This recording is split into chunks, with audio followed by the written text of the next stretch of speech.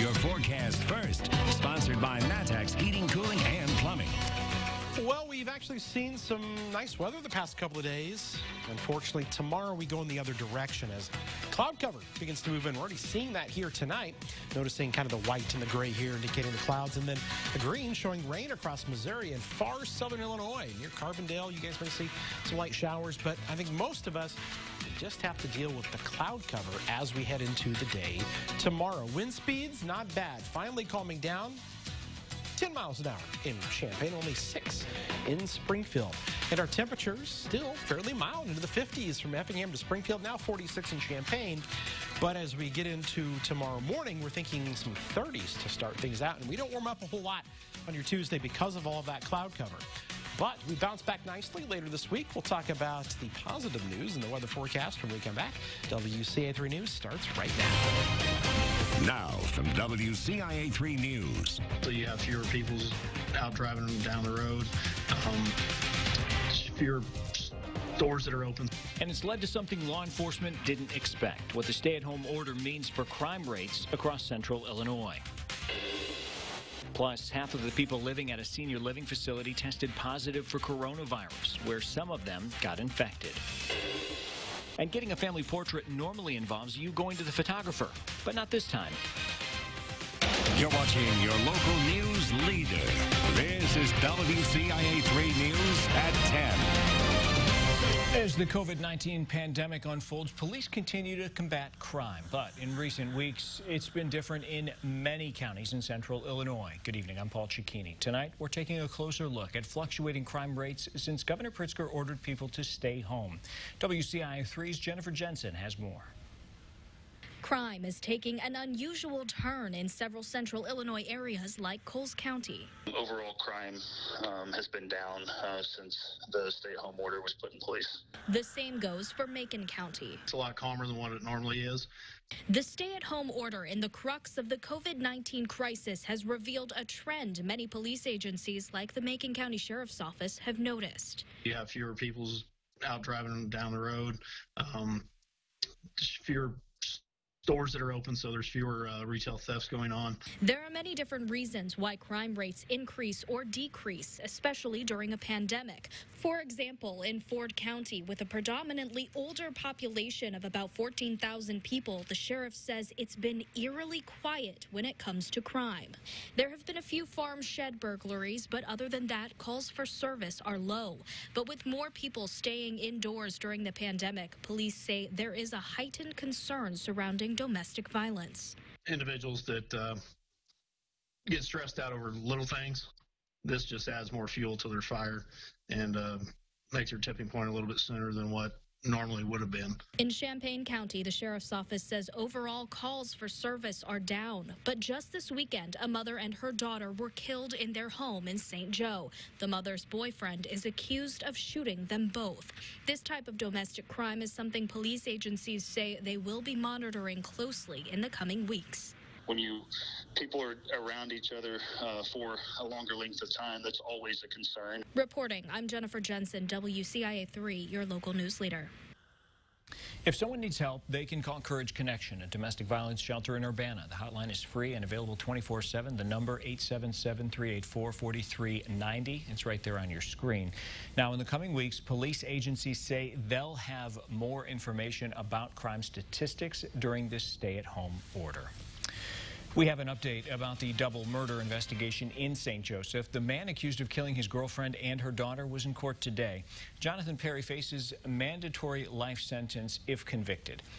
Officials say Kimberly and Blair Coyne were killed in court today. We learned Perry's mother called 911 and said her son came to her home and led her to believe he hurt his girlfriend and her daughter at their home. Deputies say Perry told them he was having mental health issues.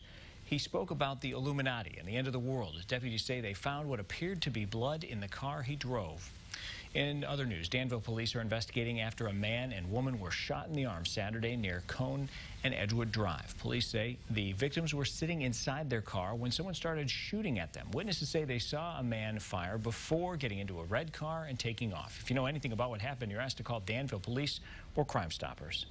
New at 10, crews are on the scene of a fire in Decatur. It's on Illinois Route 10 near Illini Drive. No word if anyone was hurt. After a prisoner in northern Illinois was diagnosed with coronavirus, sheriff's offices downstate are doing what they can to make sure COVID-19 doesn't make it inside their buildings. The Champaign County Sheriff's Office screens everyone who comes into the jails, including staff and medical personnel. Temperatures are checked and people are asked about symptoms.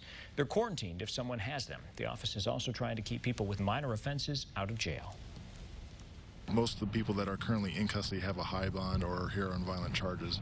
So we are doing everything that we can to not have them here if we don't have to. He said fewer than 150 inmates are at both jails as of today.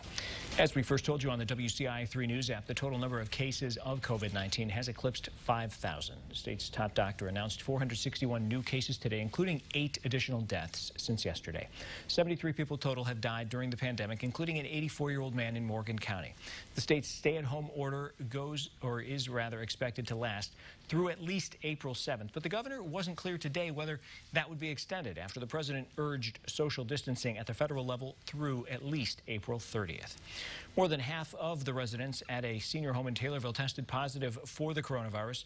2 of them are in the hospital. County health officials held a remote news conference today to explain how quickly it spread, where they believe it came from, and what they're doing now as the entire facility is under quarantine. WCIA 3's Mark Maxwell has more from Taylorville tonight. In the beginning, there was a lot of concern, some fear. 12 of 22 seniors living alone at Taylorville's Rolling Meadows Senior Living Facility tested positive for the coronavirus. The facility has been placed on quarantine. A barricade now blocks the road, and police stand guard 24/7. Public health officials traced the travel history of the first patient here to test positive back to another confirmed case in the county. We later found out after the second person tested positive that there was a link through a church. Both patients had previously attended the Crossroads Apostolic Ministries, a gathering now banned under Governor Pritzker's order to stay at home. The senior home now under more intense scrutiny and in line for a good scrub. A professional cleaning team will be going in daily for cleaning the common areas.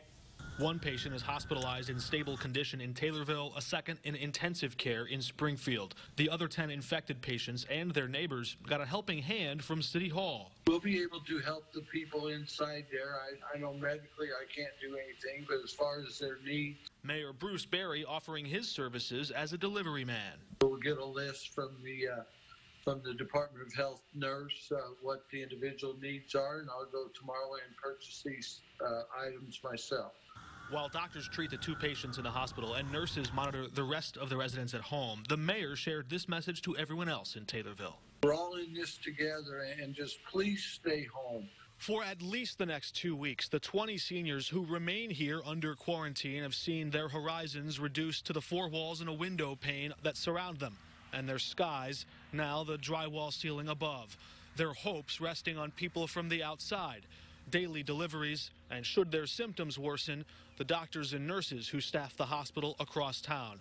Their new life under lockdown, under quarantine, offering the rest of us a look at what's at stake, why we stay home, why we wash our hands, and why when we do go out in public, we keep our distance. Because once that pathogen, the coronavirus, has breached the walls of a senior home like this one, its rapid spread is quite nearly inevitable. Reporting in Taylorville, Mark Maxwell, WCIA 3, your local news leader. That quarantine's in place until at least April 10th and could be extended if more residents start to show symptoms. After what happened in Christian County, at least one nursing home in Champaign County is about to ramp up its anti-coronavirus protocol. Several weeks ago, Clark Lindsay in Urbana banned non-essential visitors and started screening at the front door. In the health center, everyone has to wear masks. Starting today, all Clark Lindsay employees are wearing cloth masks when they go to the independent living area. When food is delivered to someone's door, staff will take a resident's temperature. The staff there says protecting the residents feels like protecting a loved one. All of them are dear to us. We have personal connections to each one of our residents, and so we take this very seriously. They're a part of our family, and so we're taking every precaution possible to protect them from COVID-19. Right now, Clark Lindsay doesn't have any reported cases of COVID-19, but if and when it does get one, rooms are available in the health center for residents to quarantine. A hospital in central Illinois has been doing drive-through testing for weeks. Patients need to call before going to Memorial Hospital's Express Care Center East in Decatur.